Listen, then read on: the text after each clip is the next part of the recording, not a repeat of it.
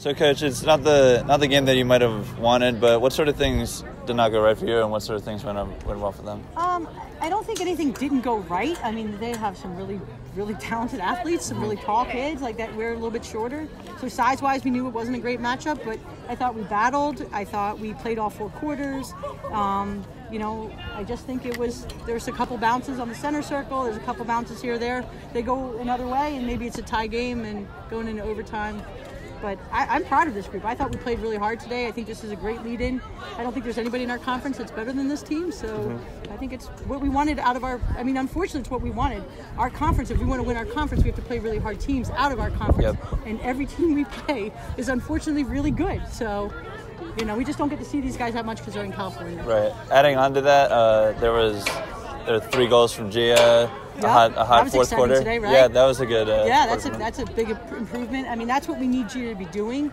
Like, she can shoot with her right, she can shoot with her left. She's really talented, and we opened up the lane for her today, and that's what we've been working on. And I thought that looked way better. So we had really strong drivers from the top. We had some big lanes, and we finished some goals. So, we just needed a couple more draws. They outdrawed us 19-12.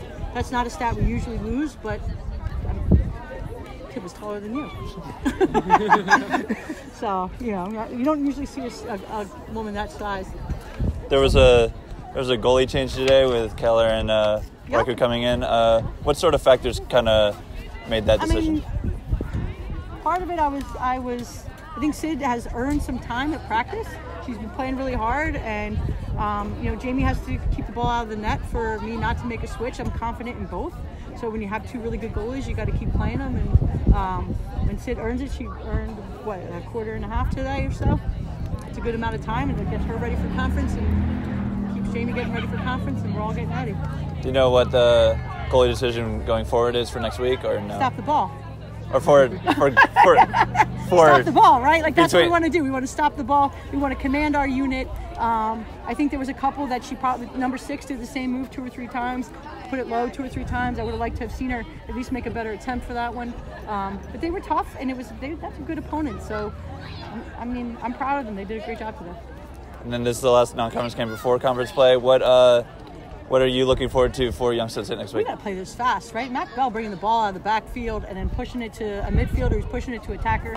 They took away a goal. Colleen had fed it, but then the refs blew the whistle. Unfortunately, instead of raising a flag, they should have raised a flag, but they didn't. They blew the whistle. That took off a goal. They had a few errors today that sort of helped UC Davis out of some jams. Anything else you'd like to add for next week? We have to play this way and keep getting better, and that's what this team is doing right now. We keep getting better. Doesn't always show on the scoreboard, but it shows a lot of other places, and we got a MAC championship to win. That's our job. So we'll see how it goes. Thank you so much. Thank you.